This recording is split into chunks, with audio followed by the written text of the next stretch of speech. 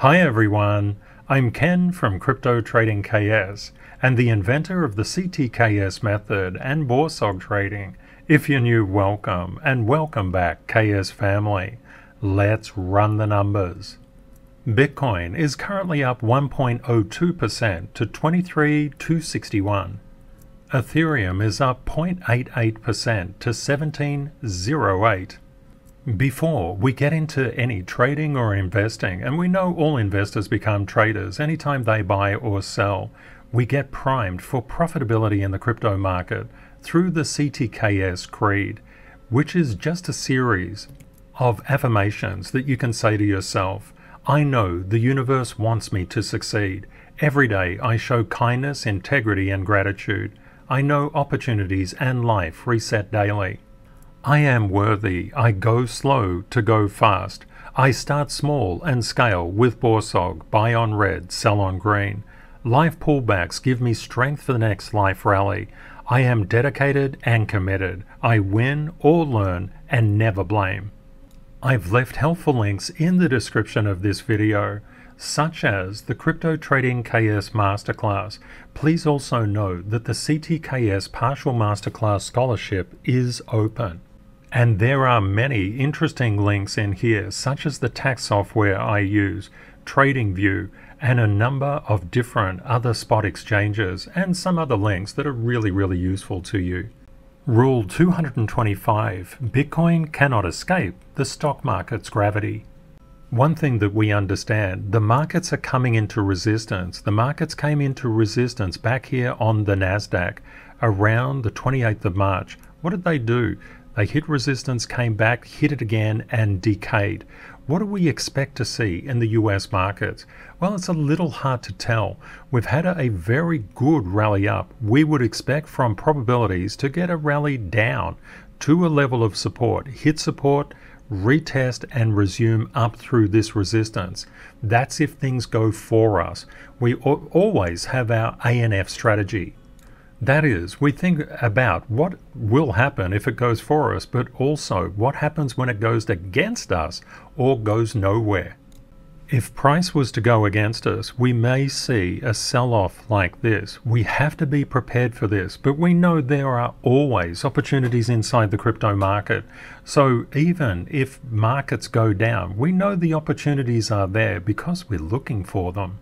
How far away from resistance literally are we? We're about 2% away from resistance in terms of the NASDAQ. We're about 5.78% away from resistance in terms of the S&P 500. The Dow Jones has had a lot more weakness than the other major indices. We're actually been under resistance in the Dow since the 2nd of August, so quite a few days, and we're about 1.19% away from this level of resistance. This top level of resistance is where we're measuring the NASDAQ, the S&P, and the Russell 2000. Now, why are we doing this? You say, Ken, we're just into crypto. We don't care about these major indices in the US. Well, you should care because they absolutely influence where Bitcoin is going. And you can see the Russell 2000 is really close to that upper resistance level, just 0.46% away.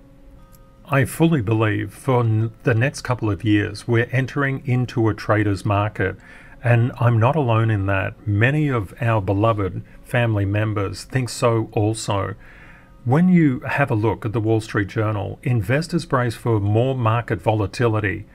The outlook, weak growth, tight job markets are a global phenomenon. It's really good to actually learn how to trade if you're an investor. Learning how to trade will help you to time entries and exits. It's something that every investor should apportion just a small percentage of their funds to do. How do you learn how to trade? It's a lot of knowledge involved, and a lot of investors simply don't have this knowledge.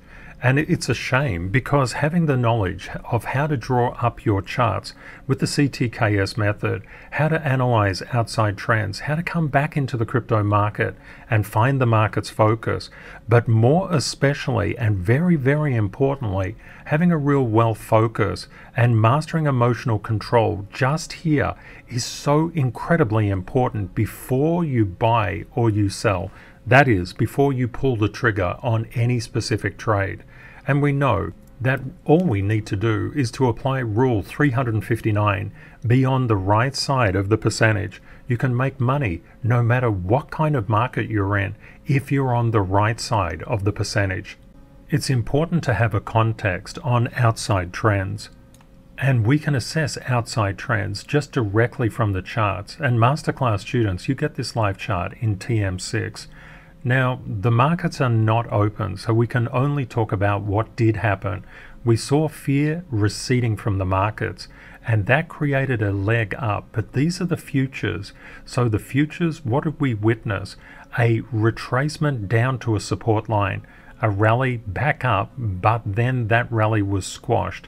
It doesn't mean that the upward price momentum won't continue. We can see Bitcoin's price action in blue here. It's quite positive, but we know it's also coming close to resistance. So we've got to be a little bit careful. It's at a point of structural uncertainty in the markets. And when we look at junk bonds, which is a very risk-on metric, we can see that junk bonds are starting to curve over. We may see a bit of a decrease, a spike in fear, and that would drive prices down. What about oil? Oil was getting above its resistance, but it's now since actually collapsed below resistance. It's on the way down. What about bond prices? Bond prices are decreasing. Bond yields are increasing. Gold hit that mythic 1810 level that we were talking about. And when we consider the gold basically just fell off a cliff. It was just going down and down and down when it couldn't hold on to all this support. And now what it's done is come back into that area. There's a lot happening in the world.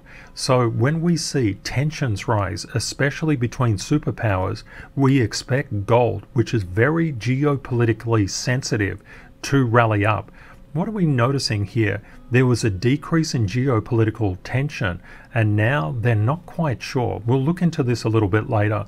And when we look at the dollar looks to have crossed a tight level of resistance, and it's looking to actually increase. That can be a sign that money is flowing into the DXY. And this can be because of a lot of different reasons. Most market commentators say it's a flight to safety. It's a little bit more complex than that. Looking at geopolitical risk, China, Taiwan is definitely a big one up there.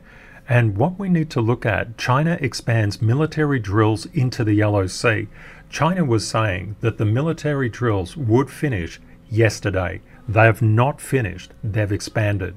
And now we're getting news. China military will now, from now on, conduct regular military drills.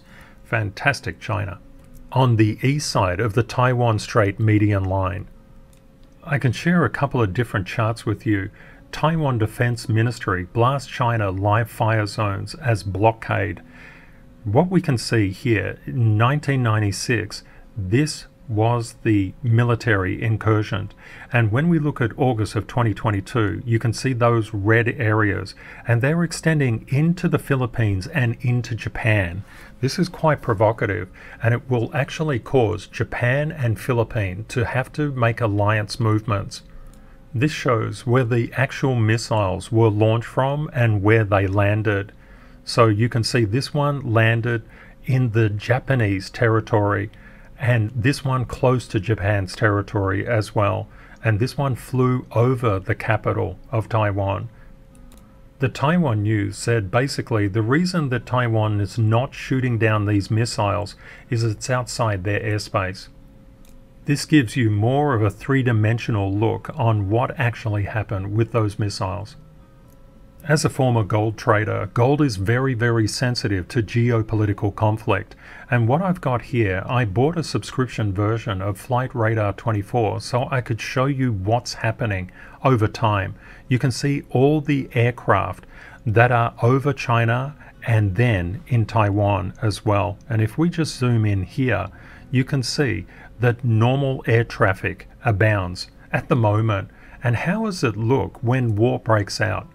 What war looks like is this. You can see the Ukraine. Ukraine is a no-fly zone. Of course it's no-fly because commercial airliners don't want to get shot out of the sky. I'll keep a very close eye on what is actually happening if China's airspace becomes empty like Ukraine's. And of course, I'll give you updates each day. We've been keeping a very close eye on Bitcoin, and we understand that Bitcoin has actually bypassed one level of resistance. It's actually quite well supported up at the moment, and you can see this recent price action. We got literally above that level of resistance just for a tick, and then it sold down and pinged between resistance and support, and then it came straight back to resistance, support, resistance, and now it's pinging backwards and forwards. It can't quite figure out if it wants to get out of there or it wants to go down, but the probability is on price continuing to increase unless we break this support line. If we break the support line, the next support line would be down here at 22,376. Currently Bitcoin is currently trading at 23,200. Just bear in mind, these support and resistance levels are really important to understand. So where did we see 0.42? I'll just draw it in for you. Well done to our global family members in the community who figured out that 42 was around the 22,900 mark. Well done. And what we can see is the price is going up at the moment, trying to challenge this very tight resistance line. If we get above that resistance and things go forward, that's a fantastic thing. We always have our ANF strategy in play. We think, what if price goes against us? For example, what if price were to come back down to, say, 22,300? How would we deal with that? And you have to think about how you would deal with it, not just for a specific trade, but your entire portfolio as well. And what if it just rallied upwards? And of course, what if it goes nowhere? That's the end part. Please let me know in the comments. Just maybe pop a number, say 1, 2, 3, or a letter A, B, C, D. So A is this level of support, B is the 23.5, C is this one, D is this. These are the resistance levels above, B, C, D. And the supports below, A, 1, 2, and 3. This is really powerful for your active learning.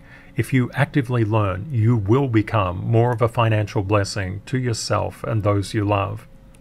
A week ago, we had a probability of 72% that a 50 basis point increase was coming. Now we've got a 71.5% chance or probability that the increase will be 75 basis points. This is basically on the back of very strong jobs, but we talked through this a couple of episodes ago. How they actually do their forecasts is really dodgy.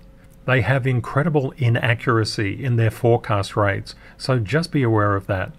If you go into episode 614, about a minute in, I start discussing all of those projections, and what you'll see is their forecasts and actuals typically vary wildly from one another. That basically means they can paint any kind of story that they want. It would be different if the forecasts and actuals were quite close to each other, but we don't see that. Something interesting that we do see, and Masterclass students, you'll get my live chart here in TM4, as well as a much deeper explanation of what's going on here. We can see the 10-year and the 5-year break-even inflation rates coming down, and we notice that we had an increase from 50 basis points to 75 basis points. That would be the reason and logic behind that. And this is pretty good because the Nasdaq is still going up. Bitcoin is also going up. But one thing I wanted to point out to you, the Fed balance sheet has actually been reduced. You can see it coming down, and this is part of the tightening process that they're doing. Looking at the precious metals, we can see the inverse VIX falling away. So that means that basically the fear gauge of the market is coming down, and this is very good positive news for precious metals because it means the risk behavior is back on. But what we've seen, platinum and palladium have been doing quite well. Gold bottomed around the 15th of July and it's been coming up, and Bitcoin had bottomed around the 18th.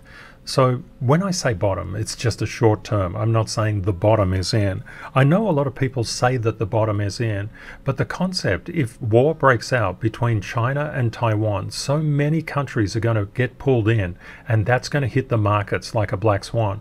So we can't really say the bottom is in right now. And it's no use looking at on-chain data or anything else. Geopolitical events have a major impact on markets. We cannot discount them. Unfortunately, C19 is still around, nearly 590 million cases and 6.4 million deaths, just shocking.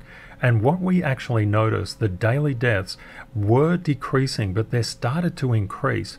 And what we're seeing is a little bit of a disturbing thing. You remember when C19 first broke out, there was a concentration around Taiwan, South Korea, Japan. You might remember that, and then it spread in through Italy and through France as well. What we're noticing here, the number of new cases is quite alarming in terms this could be another wave coming through. If you're going through a life pullback, please know that our community's love and healing thoughts are with you. You're not alone. The sun will come out again, and there is always hope. We know that Bitcoin is influenced by global macro events, as is the stock market, but Rule 45, no alt can escape Bitcoin's gravity. Pretty important rule. The latest Crypto Fear and Greed Index is currently 30. We've seen a lot of optimism flow back into the crypto market, which is fantastic, and it's all about trading at the moment. Many people want to invest in crypto, and that's a really, really good idea. You should learn all about investing. But I believe over the next couple of years, it will be a trader's market. Traders can take advantage of the wave movement that's inherent. For example, let's just zoom in. There's a lot of negative momentum inside the market at the moment, and we can see we're coming up to levels of resistance. I've just come back to the 18th of June, just to give you an understanding of what actually happens. If you are on the right side of the percentage, you will make money, and that takes knowledge, and it also takes patience. And what we actually can see here, when we just zoom in here, when we look at Bitcoin's price, Bitcoin is always moving in a wave, and so too are all of the other cryptos. Traders can take advantage of this. A lot of people, when they get into crypto, they want to make 2, 3, 4, 5,000% profit, but they don't realize that if you just follow the waving movement of the crypto market, you can do very, very well. I'll just show you what 2% actually looks like. And you can see price is always coming up and down, up and down. It's actually quite straightforward to get 2% out of Bitcoin. But of course, it all depends where you buy and where you sell. So that's why BORSOG is so incredibly valuable. It's all about getting used to the negative price momentum and using that volatility as your best friend. And of course, this is on the 1 hour view. That's why it's sort of all over the place. Now we're up to our current price action. I'll just show you what 2% looks like. If you had $1,000 and could just get on average 2% per day, you would grow that $1,000 into 1.38 million. 2% is nothing to sneeze at. So many people get into crypto and just think, I need to get 50, 60, 1,000% return in order to be worthy. You don't. You can just get 2% per day. Wow. I invented BORSOG trading from Rule 621. Buy on red, sell on green.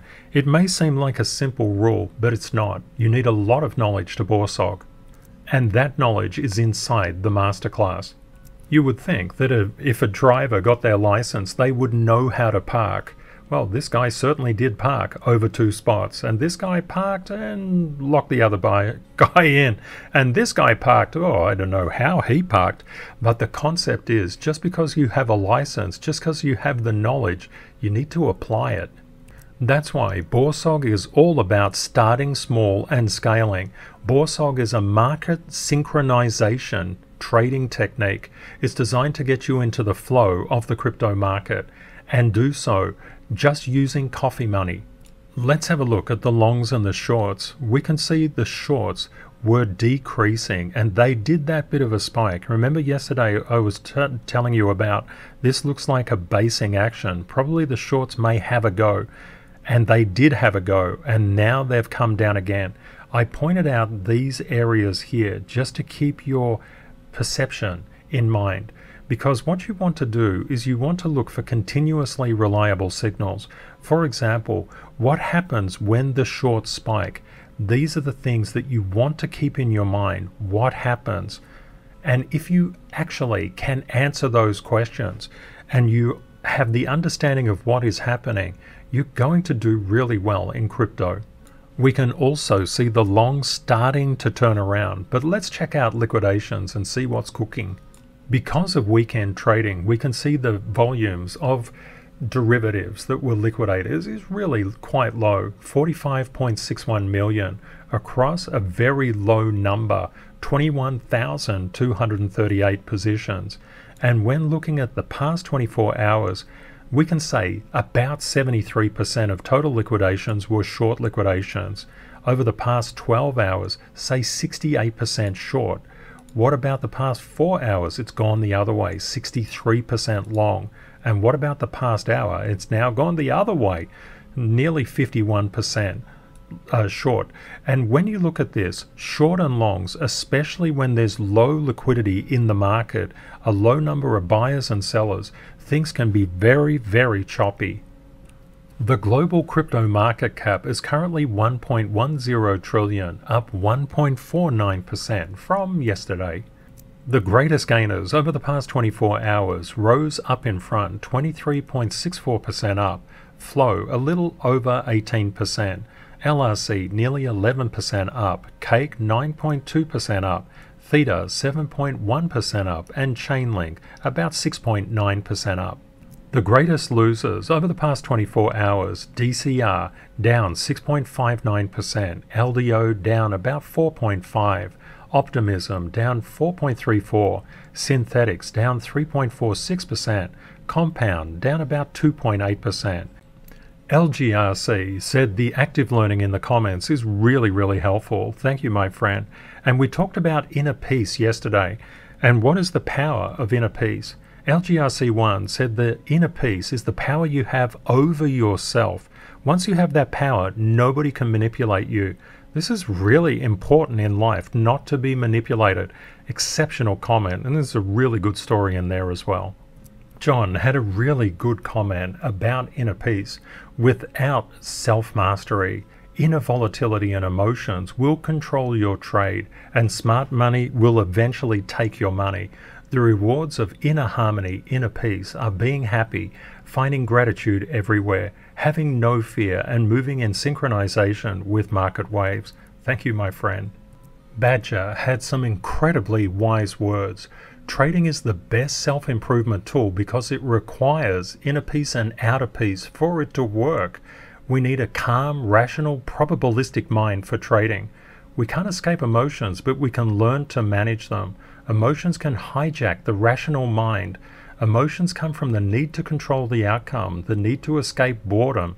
When we feel an urgency to trade, we can throw our trading plan out the window. Emotions can arise from the urgency to make money. However, the great traders are not trying to make money, but they're rather trying to perform well. That is a very insightful thing. Correct. This is what it's all about. It's about bringing your best self into the game every day. Winning or losing are really just parts of probability for them. And I think a key thing to also realize, you want to protect your profits as much as you can. When you're trading in a market like this, which is very volatile, protecting profits first is a pretty good way to go, pretty good way to think about your portfolio. So Badger says, no anxious stalking for trades, instead calm the body down somehow to move back into patience and see what the markets are willing to give. You control the trade, but the market controls the return. It's important to never equate money with meaning you bring into your life. These are two completely different things. Very powerful words, Badger. Thank you, my friend. And thanks to everyone. And when people say thank you to Ken and Kate, it touches my heart. Thanks so much, everyone. Let's have a look at how Bitcoin's gravity is playing out on all the alts. We can see Ethereum stronger, Binance Coin way stronger, go Binance Coin, XRP just under, not as strong as Bitcoin at the moment. And what do we see with ADA? Cardano, ADA wants to party. It's starting to get above this resistance. That's what that spike is all about. What about Solana? It's underneath Bitcoin's gravity. Just currently, Doge is about spot on and DOT is becoming stronger. I thought it could be interesting to just take an example with Ethereum, and we could look at Ethereum's current levels. So if we just zoom in here a little bit, what are we actually seeing? So for example, we've got support lines on Ethereum down here, and we're just moving to the underside of a support line here. And we've seen that we've got a lot of negative air. And this is not surprising because there's a lot of selling activity in the market. Basically, all the cryptos have come up by leaps and bounds. The market is quite overheated. It would be reasonable for people to book in profits, and this is what we're seeing here. We could also see an accumulation of sellers, short sellers, trying to push the price down. So let's look at what it means to be on the right side of a percentage. For example, from the current price, if we came all the way down to this particular support line in ETH, which is about $12.99, say $1,300, and then we just recovered the price, we would fall by 23.57%, but go up by 29.36%. This is what's called being on the right side of the percentage. And inside the crypto market, if we don't get global war, I would imagine that crypto is going to do quite well, but it's going to be very, very choppy. And what might happen if it came down to this 1300 and then it went back up to this particular resistance level, 1918, we'd have a 43% increase. But what if it went down a little bit lower? Let's say it came down to that second support line, down 31.82%, which would be about 1161, and then it just came back to the current price, down 31.8, up 45.97. This is what statistics is all about. When we go from a statistical probability perspective, and we know that price is negatively biased and it's always moving in waves, especially if it's starting to break support or the support is weakening. So you can see negative numbers are nothing to be afraid of. They actually create incredible positive gains. And what if we came down, for example, to about 1162 and rallied up to this 1918 level? That's a 62.27% increase. You can see being on the right side of the percentage is well worthwhile. And that's what BORSOG is all about. The best way to BORSOG is to use the CTKS method to draw up all your charts. That money is on the line and somebody is looking at one of those lines with particular interest. So when you do your line drawings through the CTKS method, you're looking for convergence. Thank you very much to Buildy. Inner volatility leads to the worst behaviors in the market, like panicking, FOMO, euphoria, and constantly second-guessing yourself because your decisions are based on emotion instead of a base of probabilities. Inner harmony is all about calm and quiet time to listen to what the market is telling us, having the mental bandwidth available to take it in and process information, to determine probabilities and make your A&F decisions. As you say, Ken, you're always trying to synchronize us with the market. It does flow like a river, waving up and down. Struggling against the river is always going to result in a tiring and frustrating lack of progress. Much better to accept that the river is going to flow where it wants to and work out how to adjust your life path to use the river's momentum to your advantage. If it changes direction and gives a pullback, best let it be and adjust your path to move with it instead of fighting to force the river down the path you want. Fantastic, Buildy. I've always said that you control the trade, but the market controls the return, and it also controls its direction. There are so many fantastic comments in the comments section. Please go and check them out. And I want to thank everybody for their words of wisdom. We have so many incredible people in our beloved global KS family. Thank you to everybody for your comments. I just wish I had more time to read out more. Timing the markets right now can be kind of difficult. So if you're finding that you need to be kind to yourself, if you're getting frustrated, please use Rule 219, be kind to yourself, BKTY. It's really important, as well as being kind to others. You can't have one without the other. Trading and investing can get incredibly frustrating. And that's why I put a little thing up here, opportunities reset by the minute. Just think about that.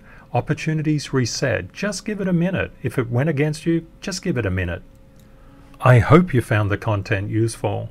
Please consider sharing and liking this video and also subscribing to the channel. We would love to have you as a part of our globally extended KS family. Thank you very much to our moderators for keeping our community safe from scammers, and to the CTKS ambassadors for assisting Masterclass students. And of course, a very big thank you to you for watching and for being part of our global family. I've left helpful links in the description of this video, such as the tax software I use, and links to the CryptoTradingKS Masterclass. Please seek out an ambassador to get 80% off. Make sure you use the links in the description of this video.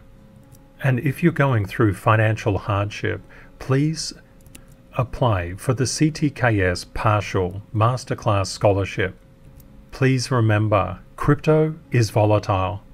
Always prepare yourself for the best and worst case scenarios. Reality will likely be between them. Stay safe out there, my friends. Take care and see you next time. Bye for now.